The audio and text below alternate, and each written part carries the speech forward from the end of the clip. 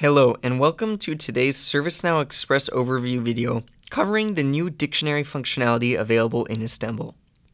To begin, let's navigate to the dictionary. There's a few ways you can do so. One is to head over to the collection record of a dictionary, which is like the container of a table, by heading over to Manage Table and picking what that table is going to be. Here, we are brought to the dictionary form. Depending on what the field type is of that dictionary form, you're going to see different attributes available as well as different fields available. Let's talk about the new fields available in Istanbul. To begin, on the collection record, you see that the auditing and the text index on computer is enabled. Be it a custom table or existing table, you can go ahead and press the Generate Text Index related link to go and actually apply a text index to a table. Why this is important is for global search. So let's say we're wondering what Joe's computer looks like. Well, today when we search for Joe, we can't access that CMDB information because most of the CI tables are not text indexed. So, after you enable text indexing, head over to Edit Search Groups, create a new text search group, and add your CMDB.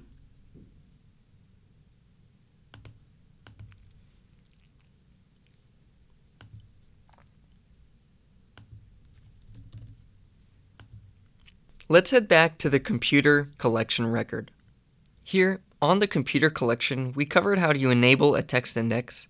You can also decide if you want to enable or disable auditing, which will generate your activity, as well as define any attributes that apply to this collection. The following attributes are available for collections. The first is attachment index.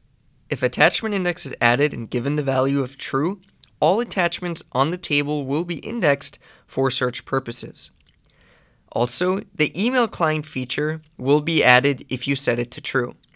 This is found by default on the incident table, giving your technicians the option to send a one-off email directly from the platform. You can now enable this on any custom or existing table by simply setting the email client attribute to true on that record of the dictionary collection.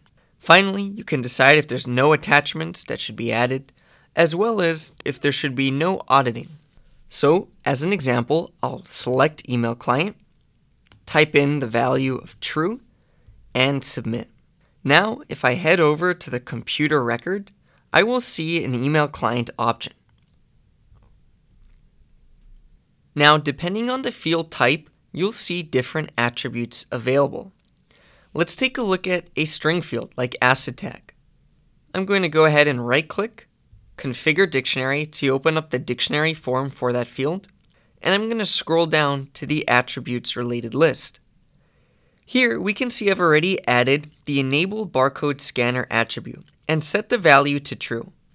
What this does is it allows any user using the native app to go ahead and actually use their phone's camera to scan a barcode and translate that value into a string field.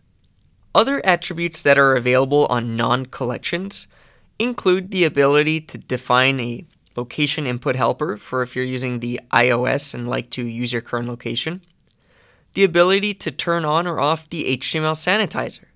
Now this one's important because, for example, on a knowledge base record, a knowledge article, you're going to go ahead and have HTML sanitizer on by default. So by creating an HTML sanitize attribute and setting it to false, it prevents the sanitizer from running, letting you embed external content like videos. In addition, you also have the ability if that field should have a knowledge search option available. This is seen on incident as the small book icon, as well as if you should have the live feed option. Finally, you can set attributes such as the SLA basis, generally done on the collection record, which defines for that given table what field should be used for the start time of an SLA. By default, we use the work start field on all tables but incident. Incident uses the open field.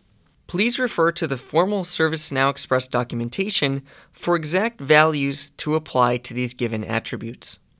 Final attributes not yet mentioned on reference fields include items such as the tree picker, which defines if you should use a hierarchy of reference values in a tree as opposed to a list. Again, if it's true and you'd like to set it to false, simply add that attribute, set the value to false. If, on the other hand, it is not true and you'd like it to be enabled, set the value to true and submit.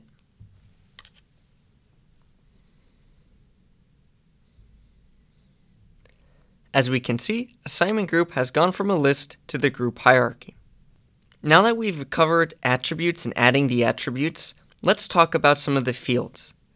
You'll notice a couple of fields added to these dictionary entry forms. The first one is standard read-only to easily set a field read-only, and mandatory, which have existed in the form designer historically. The two new fields added are unique and display. Let's take a look at it in the context of the asset tag once more. The unique field will cause this value to become unique. This means users in the system cannot create more than one record with this given column holding a given value. So if my asset tag is AB and I try to create another asset with asset tag AB, it will prevent that from happening in the system. Please note that you can only cause a unique value to occur if the existing records are unique. So if you already have two asset tags of AB in your CMDB and you attempt to set it unique, the system will prevent you, telling you need to clean up and make unique the current column. The next field is the concept of display. By setting display to true, all reference fields to the given table will use the given column instead of the generic name. So for asset tag, we've set this to be the display. As we can see when we navigate to an incident, instead of, for example, seeing Joe's laptop or Joe's IBM, the configuration items are now searched and defined by their asset tags. This has been an overview of the new dictionary functionality available in the Istanbul release of ServiceNow Express.